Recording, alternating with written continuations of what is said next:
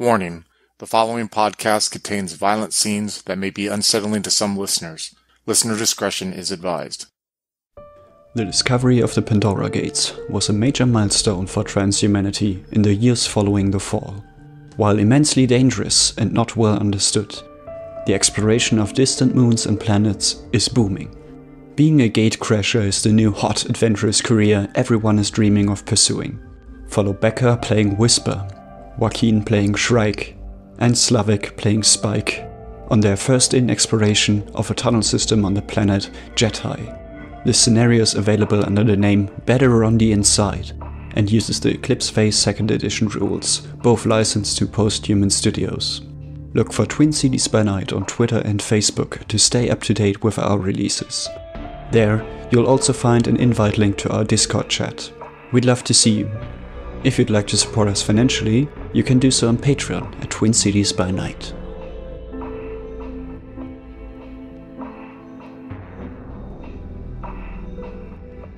So, during break time, Slavik brought something up. How did these aliens manage without oxygen? This atmosphere is 99% nitrogen, so that's something to keep in mind. Also, you wanted to press on, but there's a problem. This room doesn't have any other exits. Oh, fuck. I check for secret doors. No. All right. Roll perceive minus 30. All right. Let me see if I have anything that might help me. Would my LiDAR actually help me? So it scans the area with laser light and measures the reflections and images the target. I think your LiDAR doesn't penetrate through any covers, not even like thin veils. So no, I guess, but it like scans the target. So if there's any like irregularities in the surface. All right. Yeah, that's fair. So I would say perceive minus 10. All right. It doesn't matter though. I rolled a 72 and I have a 50. Yeah, that's a pretty gnarly failure. So you just want to return. That's I didn't find anything. Would radar go through it, or? I think you have a thing, but it's not radar. No, my drone has radar. Oh. Again, I think that doesn't penetrate anything. Yeah, it's about reflecting stuff. So yeah, if it was a shut door, it would just show the door, but wouldn't show the... yeah. All right, so we're in a empty room with only one door entrance back. Can I use a teammate emitter? I would say yes. So just perceive roll? Yeah. I got 100. Lucky bastard. Yeah, you definitely find the secret doorway. Is there a secret doorway? Yes. Oh, good, yay. Exactly opposite of the one you came through. You can find with your T-ray emitter that there's like a fitted stone. So the wall is polished, as I mentioned. So you can hardly see it. It's rubbed down basically with like dusty stuff, and it covers the seam. But with your T-ray emitter, you can definitely tell, there's a long hallway behind there, just like the one you just came through. And since you activated it, you also scanned all the ports that you haven't opened so far. Now you can say for sure, there's like a protein-rich material in there. It's very likely some sort of food. So can I just open the door like with my bare hands, or has some kind of like tool to open it? Give me a straight somatics check. In fact, you're the right one to do that, I think. That means on your sheet you have a base score and then 3 times that score. Give me the 3 times score as a skill check. 81 out of 60. Yeah, the stone slab doesn't budge. All right, can I spend a vigor to flip the numbers around? I would say yes. All right, so that's 1 vigor down, brings me down to 5. So that's 18 out of 60. So with that, your first attempt was kind of miserable, but you're not kind of person to just give up. So you actually give it your all. The rage helps. Yeah, exactly. You push it with all your might, and it gives in at some point, like falls inwards into the hallway, and you can crawl over it. And here I was getting my plasma torch ready. Excellent. All right. So is there like a big rush of air when the door opens, or is it? Not really. Like there's no positive or negative pressure in either direction. Okay. But speaking of which, your muse, Oriane, alerts you that the oxygen level in the atmosphere, or at least in the surrounding area, seems to be slowly rising, ever so slowly. Like before, you had a 99% nitrogen atmosphere, and the rest was a mixture of gases. Now you have like a noticeable 0.5% oxygen. Still very low. You couldn't breathe it, but it's definitely more than before. Can I ask my muse to calculate, see how long it would take before it would reach breathable? I think it's a she. She would return that it's uncertain, because it's uncertain how the where the oxygen source is, and okay, if it depletes, if it's the planet's atmosphere. So it's not certain. Got it. So I'll guess I'll take the point lead and just sort of go down the new tunnel. Spike follows, with Whisper bringing up the rear. All right, so this tunnel leads upwards, and along the way it splits. So you reach a point where it either goes further upwards, or you can take a turn to go a little bit downwards again. The whole hallway is covered in paintings again, and these seem to be arranged in some sort of procession. It has a definite ritualistic, ceremonial vibe, and it's very sexual.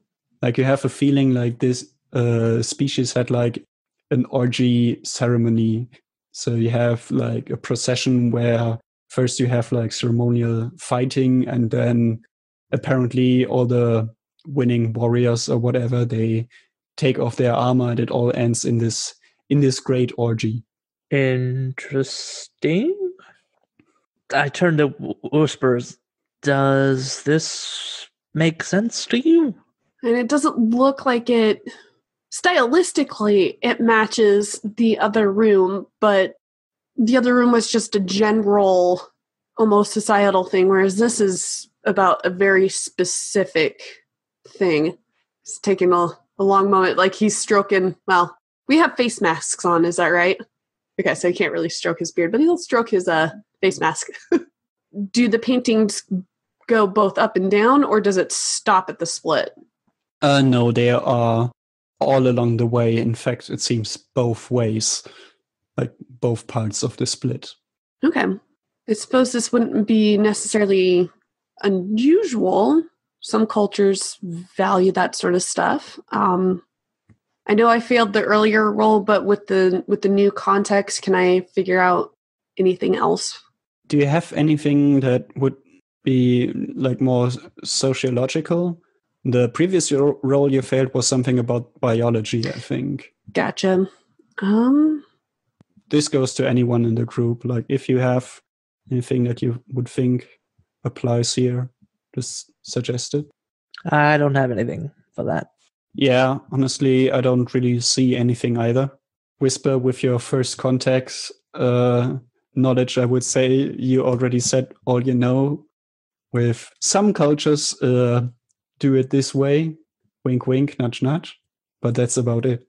Okay. Yeah. Sorry, Shrike. I'm not really getting much more from this. Which which direction do you want to go? Up or down? Down. Very well.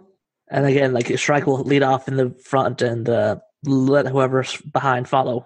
All right, so you venture down again.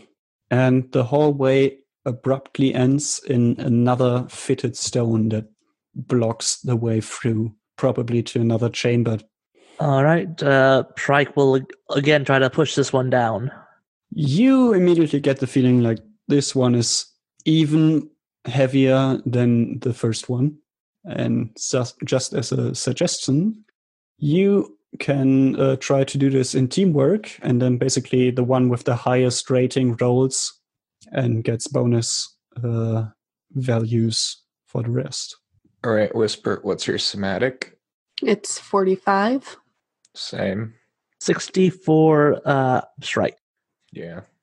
In that case, I would say, Shrike, you can roll the somatics at a -10. It used to be -30. Oh, yay.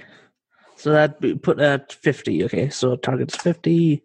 Nope, I got a 94.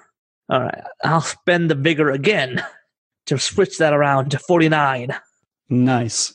So, with combined effort, with all your combined effort, in fact, you manage to push a large boulder out of this opening, and it rolls and falls into, well, the largest chamber yet, and definitely the most decorated and arranged. What you see in front of you are 24 like slabs of like an ebony colored material. They look carved. They are arranged in like a circle, and each slab has another dead but mostly preserved six-legged simian on it.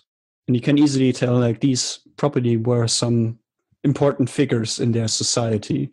They have a huge amount of jewelry around them. Some have like tools of their trade. You can guess like one of them probably made clothing. They have a bunch of what you would describe as cloth around them, but it looks and feels a bit different than cloth that you're used to. One of them probably was the painter, or at least one of the painters. The corpse is surrounded with like little pots of dyes and colors, and so on and so on. In the middle of this large room is another pot. This one isn't covered in any waxy material. It seems to be made of carved stone as well, and it's really large. Like it's about waist height and about the same in diameter. I turned to Whisper. Did these die as the same thing as the guards did? I will go in and inspect. Although my gut tells me no. Give me your medicine test again. And I mean, obviously, to all of you, all the bodies or corpses, they seem to be very different from one another. Like the two guards, they were basically the same to you. These, you can definitely tell, have different body types, different ages. In fact, many of the corpses seem to be of what you think were children, as they are much smaller. Are they still the same species? Oh, yeah. They are all these six-legged simians. I got a 20 out of 45 on my paramedic roll. All right. So, like 4 bodies outright, you can't really tell anything because even though they are mummified, they kind of like collapsed on these slabs that they were, displayed on. So they're broken now, so you can't really tell. With all of the children, you get the feeling they died from some sort of disease. Like this time you can see remnants of like maybe boils or something on their skin. Yeah, and about like 5 of the other ones, they seem to all have died from like blunt, brutal attacks, like blunt force attacks. So these have been killed. They haven't died from some sort of natural cause. The ones that were killed, are they also displayed or are they just around in the room? Trying to get a sense of, like, did combat happen in this room or... No, they're also displayed. Okay. On some of the bodies, you find that organs have been removed. And at that point, when presumably Whisper shares this, Shrike will go, This isn't like the Egyptians did something like this? Like they bury the king or whatever and like have a whole bunch of other stuff with him? Yeah, that's correct. Is that what this is, do you think? Like a burial chamber thing? Like pyramid thing? Well, yeah, it's definitely a crypt. Is there one body in particular that stands out more than the others? I would say no. Okay. You can definitely tell they were different kinds of traits.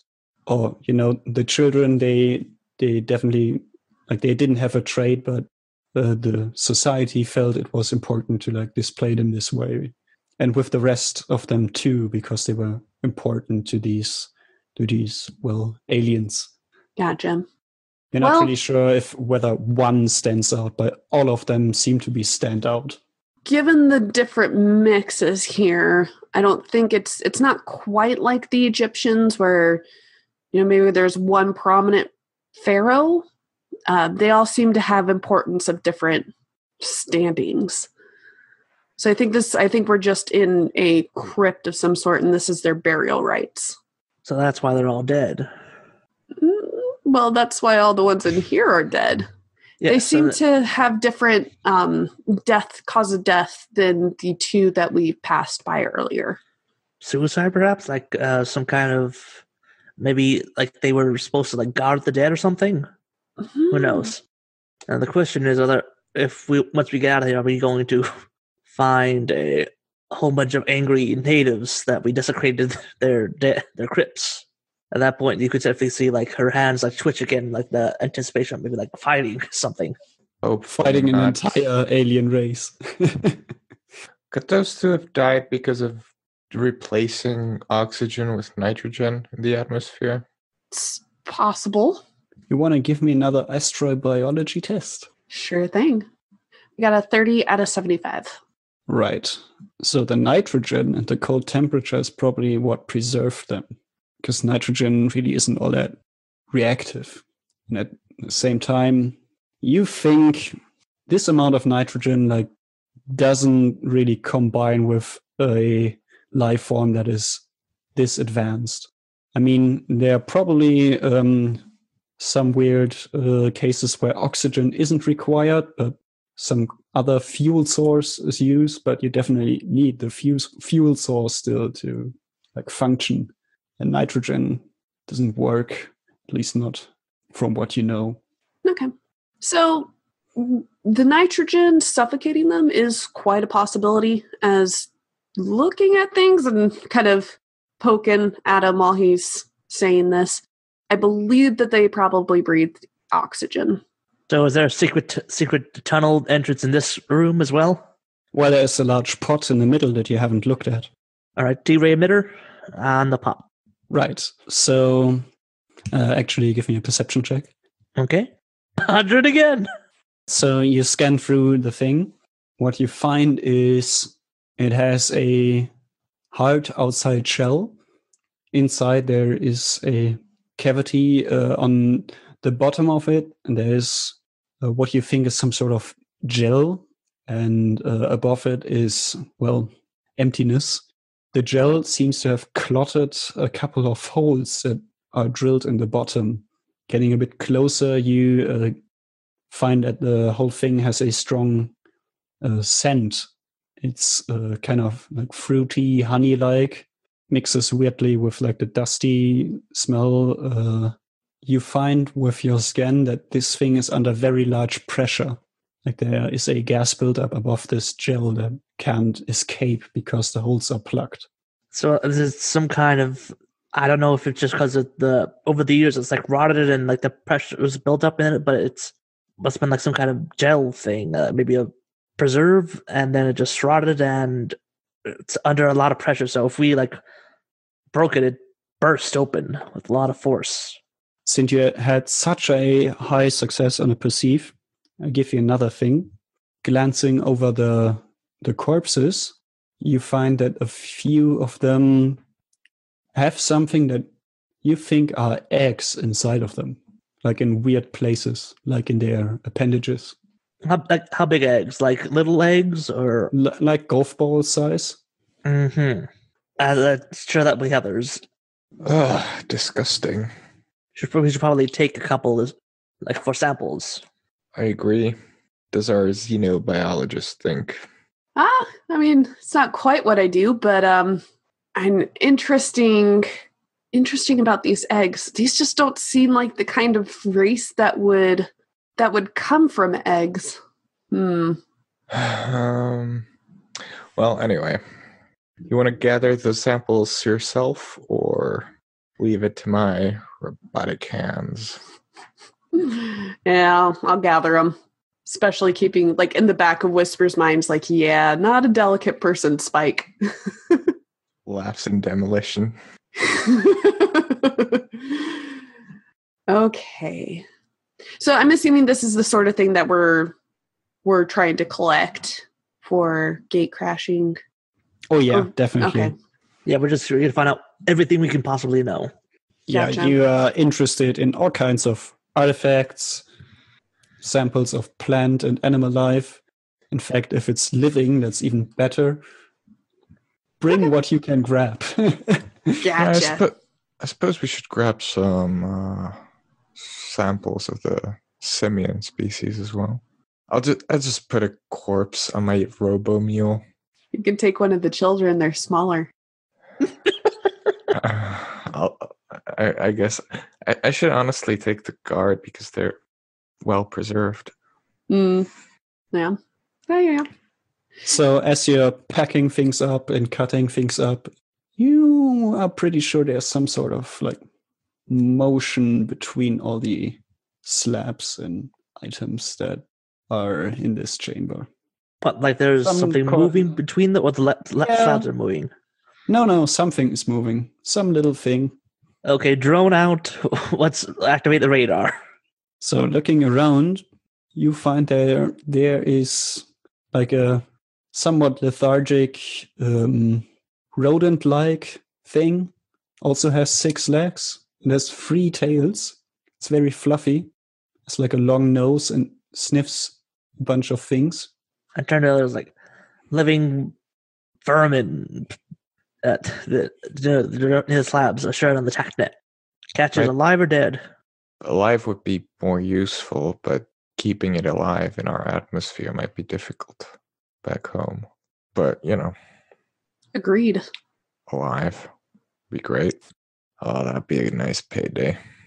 All right, so it's gonna like start to circle around the little rodent thing, and like gesture for the others to circle around from the other side, and I'm gonna try to grab it once we get surround it.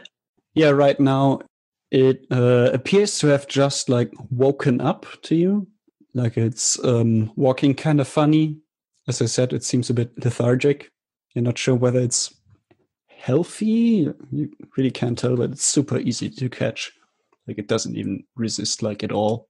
All right, so yeah, I guess I put in like some box thing that we probably have somewhere for samples. That proves to be a bit difficult. Like it holds onto you. Like, can I get it off? Yes, sure, but it's like a cat that really doesn't want to move. Oh, what was I going to say? And then it melts into my armor. It just like goes off the thing on me. Oh no. That comes later. Okay, yeah, do I have to make a roll to put it in like a box or something? No, I'm just describing what it does. Okay, good. Well, yeah, you're making me nervous now. Good. Like it sniffs around, doesn't seem to like the metallic things you surround it with. Yeah, but it liked you. Oh, well, that's definitely going to be a bonus for us. Shall we go out shall we go investigate the other tunnel? Yeah. There's no other way out of this room, just the door that we came through? Not that you see. Okay. I'm not the person to check for that, so... Okay, one last check around using the T-ray emitter. Oh, I got a 77. Is that a success or a failure? Wait, so for perceive, that's a 77 out of 70. That's a critical failure. Right, so you scan the room, you look around, you're not really sure, you're scanning the slabs as well, and suddenly you feel that the thing you just put down, the rodent thing, it climbed up your leg, and it stings you with one of its tails. Does it breach the suit? It does, and it deals 1 whole damage. That's not too bad, I guess. Wait, 1 damage? No, that's not bad. Yeah, that's not a wound. It also does another thing. Oh no, what? I thought I put it in a box. I don't know what's the right word. Transports a psychoactive drug into your system. Injects, I think, would be a good word. Yeah, that's a good word. I was looking for that. And within the next few minutes, the upsides are you gain +10 to all your perceive rolls. You also gain another enhanced behavior trait. What? You gain protective level 3 for the rodent thing. Ah. Imagine you are level 3 blood bonded to it. I think that's... So I'm going to defend it with my life. I got it. Yes. Sounds like a normal pet owner. So yes, I go full Gollum, just grab the thing and hold it protectively against my chest until the other two was like, "We're not taking this back. They might hurt it." There's just mild confusion on Whisper's face as, okay, yeah, sure, I guess. Do I have any food for it? I think I might be hungry. We gotta Just toss it on the mule. No, I can't do that. No, I can't. I might hurt it. I just turned started to look for my stuff for any kind of food or something, which I probably don't have because we're not supposed to breathe the air. You actually have an auto cook. Oh yeah, actually I do. Yeah. It's like a thing to produce rations.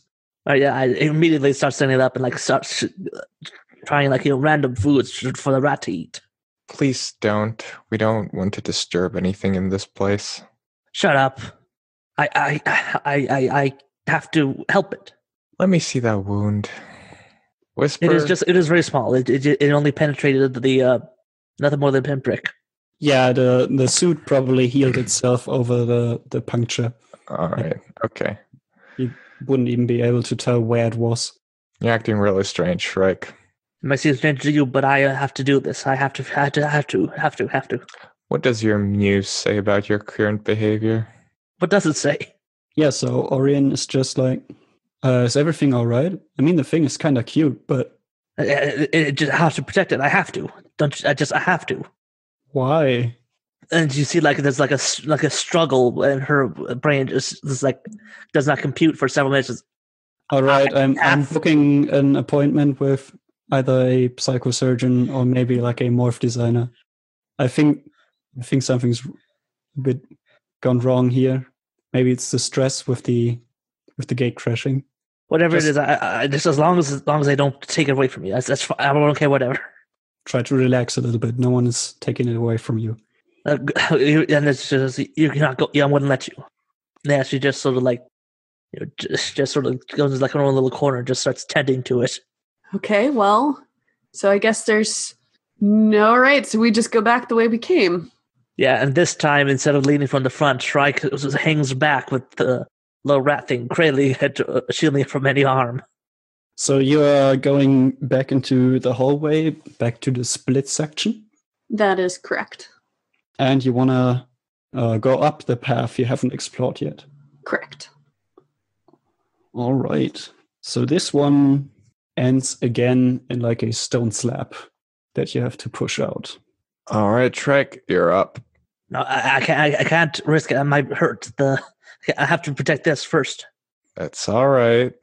You can still have it on you, but we still need to push the slab. And after a moment of hesitation, then she sort of just pushes with her back, so still cradling the rat thing in her arms.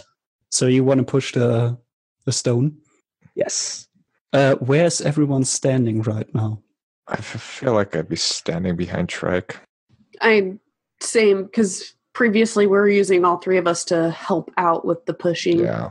Okay, Shrike, give me a somatics +20, please. All right. 43 out of 80? All right. This one is much easier than the last two, in fact. But as you push it in and it gives way, from the ceiling gushes out silvery black smoke. It's extremely hot. And does it hurt the rat? Yes. To all biomorphs and the rat thing, it deals 2d10 as damage, but you can have that with a successful fray. So I'll roll fray, please, and I roll for the rat thing. It's just for biomorphs, right? Correct. Suckers. With their feelings and the rodent doesn't touch. have fray. Can I shield the rodent with my body since it's so important to Shrike? Oh, don't help me in this, please. Shrike is clearly first. You can't do shit. I made a 38 out of 80. Oh God. I got an 81 out of 50. I feel you whisper. Ooh. So, Whisper, you get the full 6 damage. I rolled low. Shrike, you get 3 damage. I don't think for either of you that's enough to cause a wound. Actually, let me check for Whisper. No, it doesn't. Okay. So you just note down 6 damage and it's fine. The red thing, though, it has a wound threshold of 1, a durability of 5, and a death rating of 7. So in other words, it's kind of cooked alive, but barely holding on. At that point, Shrike's unconscious. No, no, and then she just desperately scrabbling for her healing spray and just sprays all over the rat thing.